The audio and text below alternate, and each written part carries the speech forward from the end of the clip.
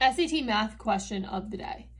The function f is defined by the given equation. For what value of x does f of x reach its minimum?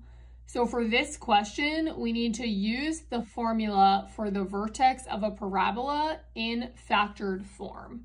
So let's write that out together. We have f of x equals x minus r1 times x minus r2.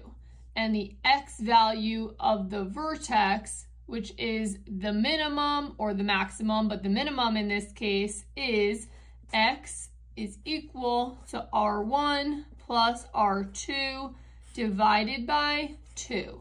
So now we just need to plug into that. So we know in this case our r1, based on the equation that we're given here, is going to be equal to 10.